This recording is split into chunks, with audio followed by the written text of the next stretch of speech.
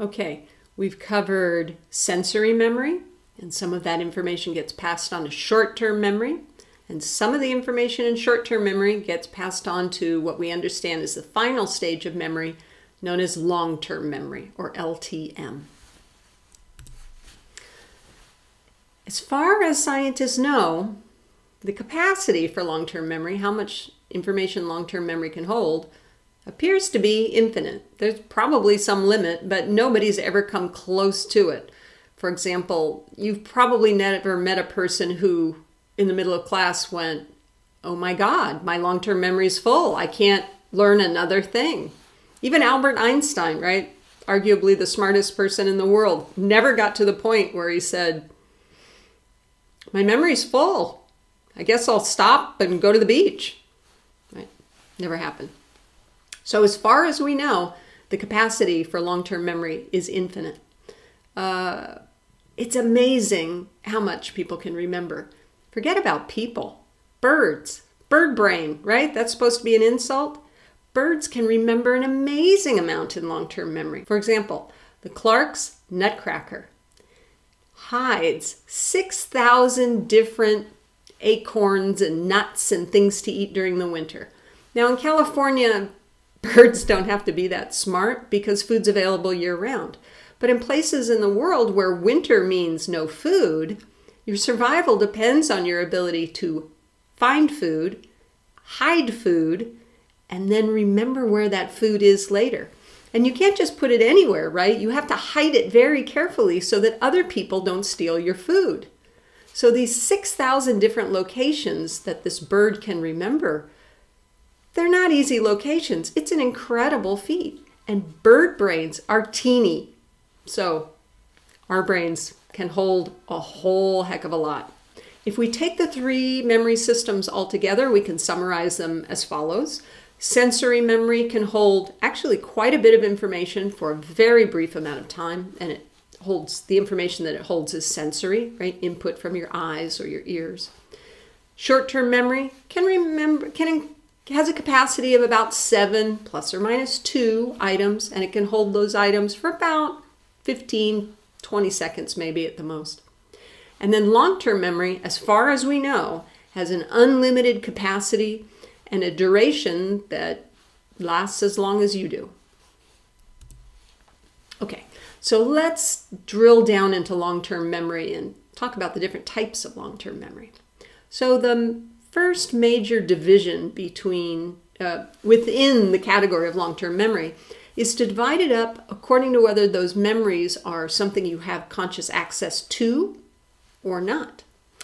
The difference between conscious and unconscious memories is described in psychology as the difference between implicit memories and explicit memories.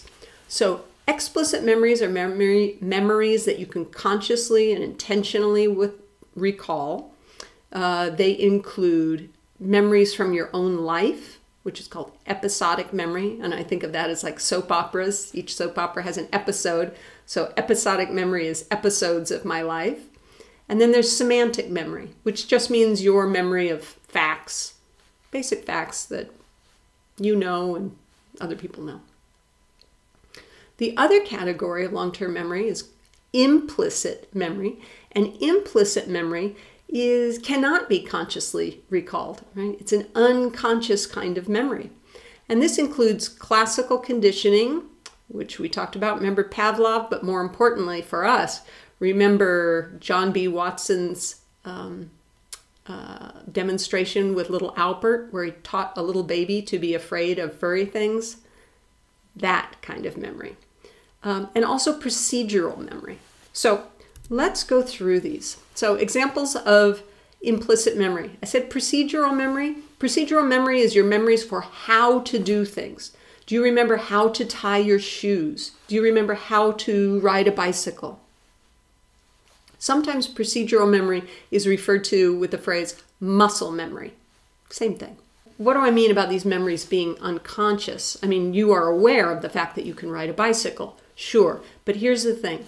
Could you, with words, describe how to ride a bicycle to someone who's never ridden a bicycle before? Well, the beginning is easy, right? You sit on the seat, You put your hands on the, not the steering wheel, the handlebar. You put one foot on one pedal. You push. You put the other foot on the pedal and you move the pedals around. Okay, except that's never going to work. The person's going to fall over immediately because so much of riding a bicycle is learning how to balance on a bicycle, even though you're shifting around your center of gravity, right? Watch parents try to explain to children what they need to do to learn how to ride a bicycle. It's basically pedal faster, right? That's about it, because we don't have conscious awareness to exactly what we do to ride a bicycle. Here's another example. Have you ever, say, been walking across campus and someone stops and asks you for directions? Easy. And you try to explain to them where a building is and you go, you know what, just follow me.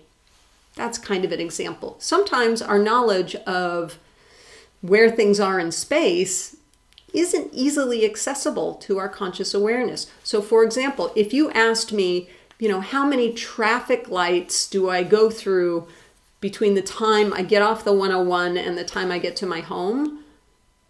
I don't know. I know I drive it all the time, but I don't know, right? Implicit memory, unconscious memory. I'm going to explain the difference between implicit and explicit memory with a fascinating case study. But before I can get there, I need to take a little pit stop at the concept of amnesia. And amnesia is when you lose long-term memory. It's a severe memory loss, and it usually results from a brain injury or brain disease, maybe brain surgery. It turns out that there are different types of amnesia. You can have either forward-acting or backward-acting amnesia. So you can have a kind of amnesia where you can remember events after your brain damage, but not before, right? So you can create new memories, but you can't remember the old ones. That would be retrograde, right? You can't remember the old ones. Retrograde amnesia. Anterograde amnesia is the forward-moving type. Anterograde is, my memory for what happened before my brain damage is fine, but what I can't do is form new memories. And if you've seen the movie 50 First Dates with Drew Barrymore has a kind of anterograde amnesia in that movie. Why am I talking about this? Well, there's a very famous man.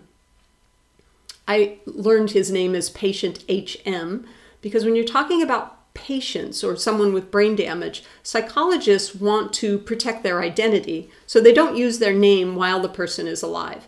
After the person's deceased, you might learn the name if the person's family is okay with that. But usually by that point, scientists are so used to calling them by their initials that in this case, this gentleman, whose actual name is Henry Mollison, will probably always be patient HM coming out of my mouth. But here's the thing. Patient HM had terrible epilepsy. And epilepsy is when there's a storm of neural activity in your brain. And that storm of neural activity can cause everything from a momentary loss of awareness to crippling seizures that bring someone to the ground and they can't control it at all, can't control their muscles. Imagine having epilepsy and crossing a major street or driving and then having an epileptic seizure, either in a crosswalk or while you're driving. Not good, right? So epilepsy can be very limiting to one's life.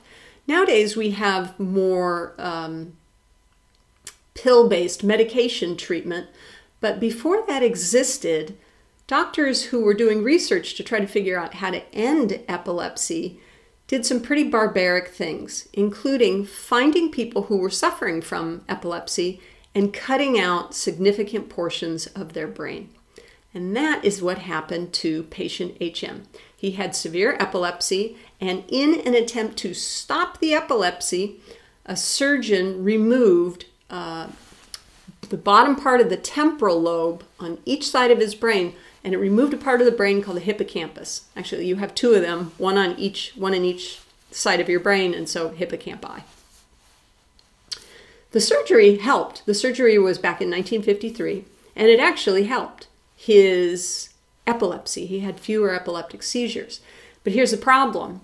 After the surgery, patient HM discovered that he could not form any new memories.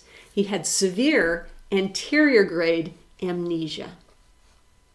He could remember most things from his past, but at the point of his surgery and all the way into the future, so he had the surgery in 1953, he lived until 2008. So we're looking at 55 years. For 55 years, this man could not create new memories.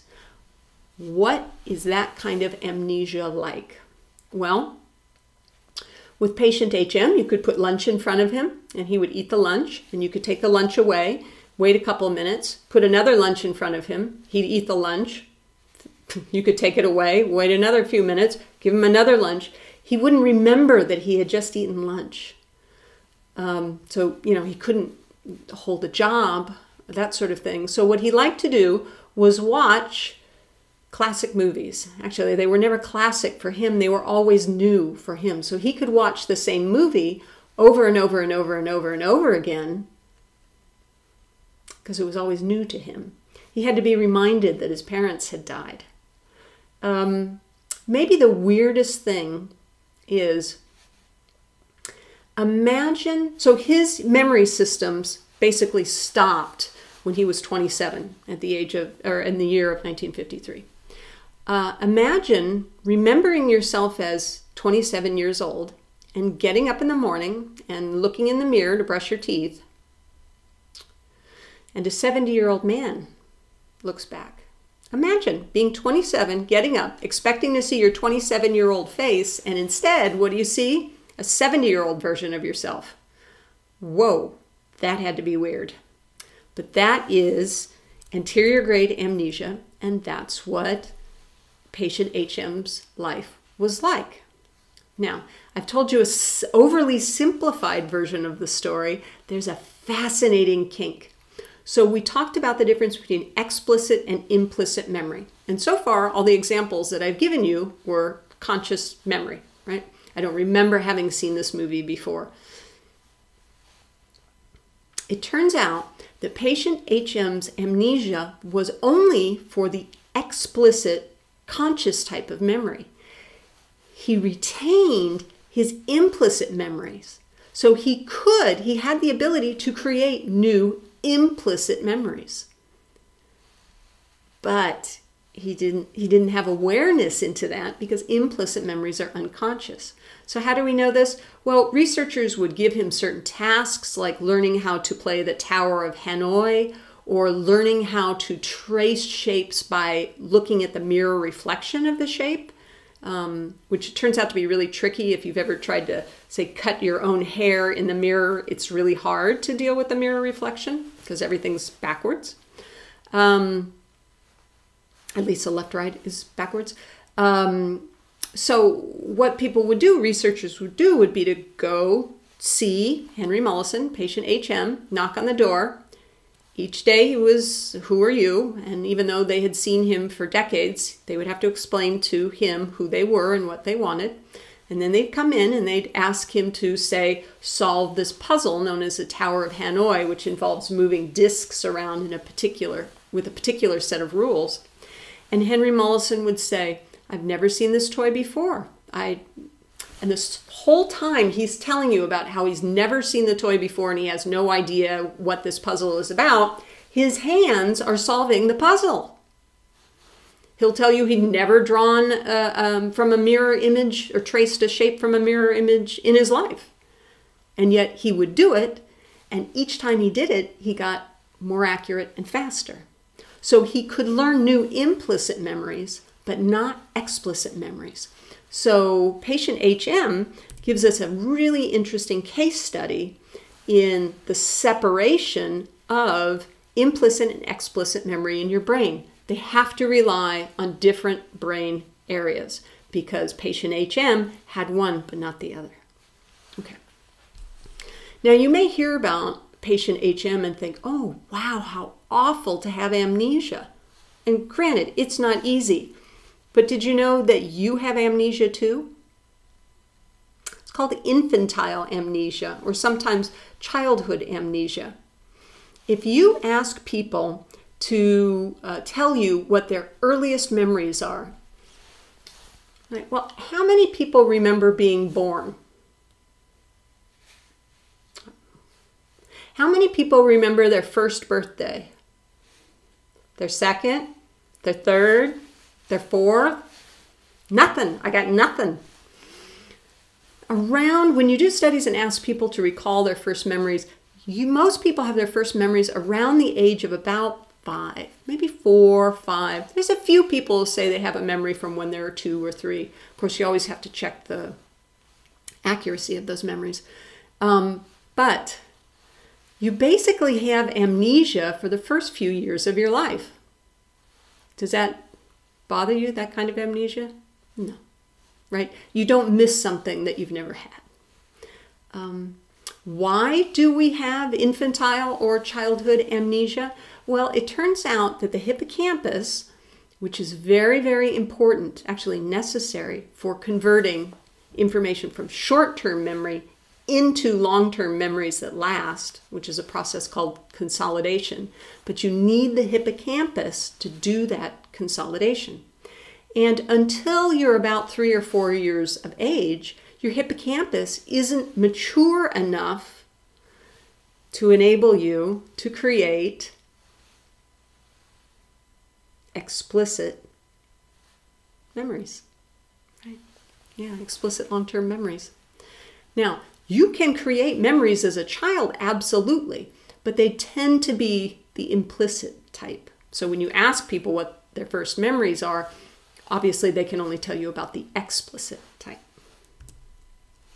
Okay, that's it for this segment. Come back and I'll tell you about how research on memory can make the lives of students a whole lot better.